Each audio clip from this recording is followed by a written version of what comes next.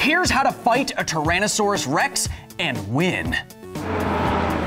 The Tyrannosaurus Rex is held up as the most fearsome and ferocious predator to ever walk this earth, and it's true. If you somehow found yourself in the presence of one, you would no longer be at the top of the food chain. But that does not mean that if you somehow encountered one of these mighty beasts, you wouldn't be able to fight your way back up that chain. So, how could you fight a T-Rex and win?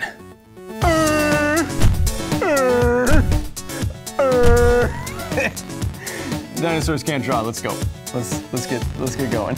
The Jurassic Park franchise is arguably single-handedly responsible for dinosaurs' place in pop culture, and that especially applies to our obsession with T-Rex. In the films, the T-Rex itself is a character, an unstoppable and unpredictable eating machine with a roar that shakes your seats. But let's imagine that you found yourself in the park and had to face down one of these tyrant lizards like the film's protagonists. What could you do? How could you survive? How could you win? Let's begin by sizing up what you would be up against. Now, where is she? Ooh, that's bad, but that means she's around here somewhere. Since the original Jurassic Park film came out in 1993, scientists have gotten an even better idea of what the Tyrannosaurus Rex was like as an animal. In fact, the T-Rex is the single most studied fossil animal, period. And one thing that we are absolutely sure about is its massive size. Now, where did she go?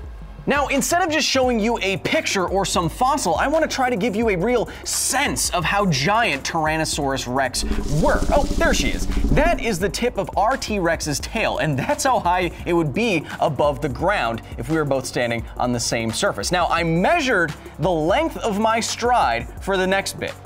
Let's get walking to see just how big a T-Rex is. Here we go. Yep, still tail, still above my head, still walking. Yes, more tail, and yes, we haven't even gotten to the legs yet. Keep walking. Ah, there it is, the first leg of our Tyrannosaurus. It is absolutely massive, and her hip doesn't even finish until it is 3.7 meters or around 12 feet off of the ground. And we still have to keep walking. Oh man. And there is the other leg with muscles on it bigger than my head and face and body. Keep walking. And up there are the T-Rex's famously tiny arms, but tiny is relative. If her arms could make the motion, scientists estimate that she could bicep curl 195 kilograms, over 400 pounds. She's a Tyrannosaurus. And we gotta keep walking.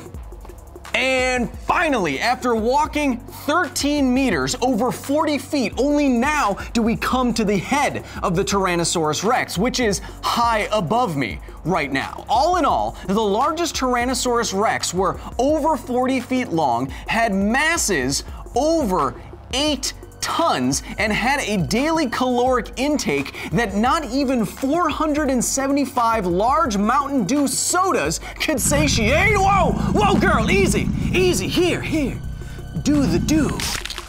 There you go, there you go, there you go. So we've known for decades that T-Rex were massive animals, but only in the last few decades since 1993 have we learned that dinosaurs like T-Rex may have looked very differently from what we've seen in the Jurassic Park films. Let's scale her down a bit. For example, the more we learn about dinosaur skin, the more that scientists think that dinosaurs like T-Rex may have been brightly colored like modern birds. And although T-Rex probably didn't have great feathers like modern birds, they may have been covered in proto-feather-like quills. No, not those quills. Yes, those. Same actor though. Weird. Not only would the T-Rex potentially look different, it would potentially look different too. Unlike what the first JP implies, T-Rex may have had excellent eyesight. From digital reconstructions of T-Rex skulls and T-Rex eyes, scientists now know that the T-Rex had forward-facing, tennis ball-sized eyes that would give it clear vision for up to 6 kilometers. For reference, our limit is 1. So that's what you'd be up against, a giant, better than eagle-eyed, possibly Peter Quilled carnivore. So what are its biggest threats? Let's start with the obvious. The biggest threat to you if you were facing down a Tyrannosaur would be the mouth. The Tyrannosaurus Rex's entire body has evolved to basically just be a support structure for these ginormous jaws, including massive biting muscles inside of its skull lining its jaws. That all combines to give the Tyrannosaurus Rex the biggest estimated biting force of any land animal to ever live. 57,000 newtons, or over 12,000 pounds of force. This is enough to literally chew through bone. Yeah, here girl. Yeah, that's right. Here, have a femur. There you go. There you go. She likes it.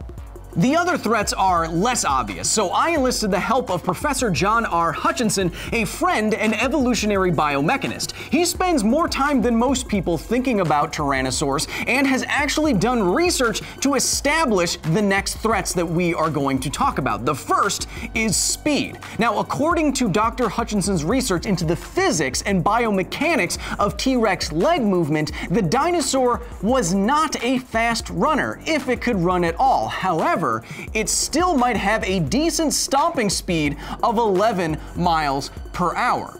That sounds slow, but don't underestimate it. You would still have to maintain a decent sprint in order to outrun this animal. Oh, speaking of. The other less obvious threat is another part of T-Rex anatomy, but it's not the mouth, it's the feet.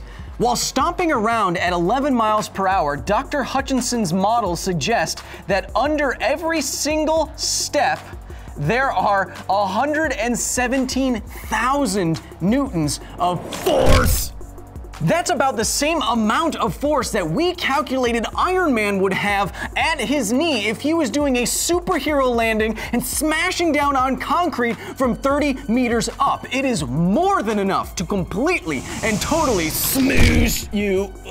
So unless you were a really good sprinter, outrunning a T-Rex is probably not a good idea, nor is standing still, as they had excellent eyesight. And playing dead doesn't work unless you want to be dead, because they probably also had an amazing sense of smell. Stop it. So how do you survive a T-Rex attack?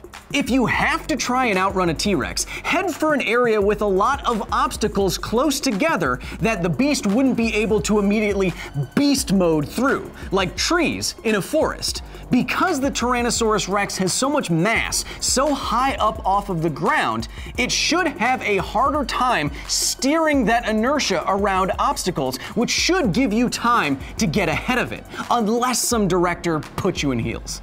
A second option is to attack. Attack like Star Wars Rebels against the Empire.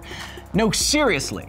Because the Tyrannosaurus Rex was so top-heavy, toppling a T-Rex could do serious damage to the animal. Dr. Hutchinson's research suggests that if an 8-ton beast fell over a pivot point, its leg that was over 3 meters tall, the fall could literally kill it.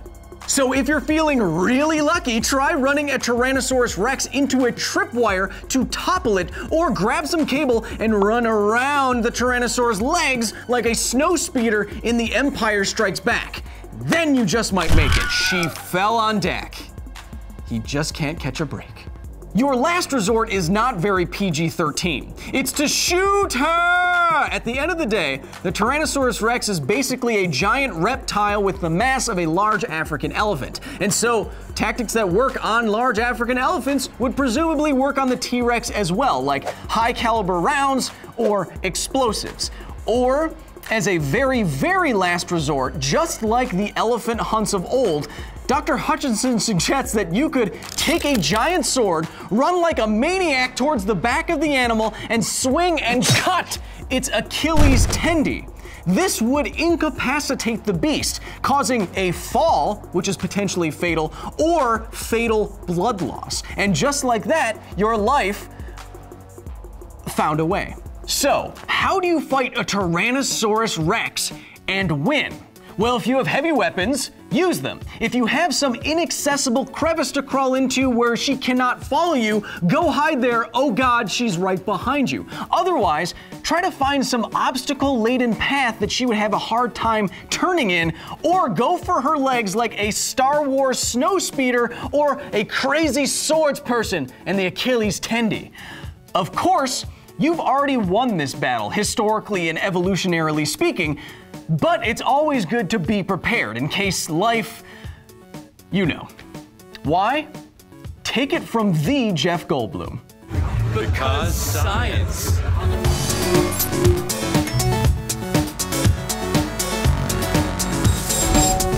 In all the Jurassic Park movies, they do a pretty good job of showing just how powerful the T-Rex would be, but I came across one fact that they should show, and it's that we estimate that its neck muscles to hold that jaw up and that massive head up off the ground, its jaw muscles and neck muscles would be strong enough to grab 110 pounds and fling it 15 feet into the air.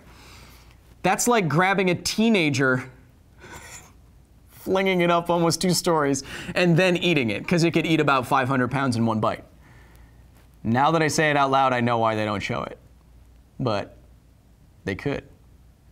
Thank you so much for watching, Jamie. If you like this video and you're watching on Facebook, like it. And if you're watching on YouTube, hit that notification bell and subscribe, because we get up to a lot of other stuff on this channel, like vlogs, which you can catch every Tuesday, and live streams that you can catch every Friday. And if you want more of me, you can head back to nerdist.com, or you can subscribe to Project Alpha at projectalpha.com for a free 30-day trial. And if you do that, you will get this show 2 days earlier than everyone else, and you can vote in our new show, Natural Selection, where me and Daniel Casey argue about very, very silly things. It's a lot of fun. If you want to check that out, do it. And then follow me here and there and everywhere.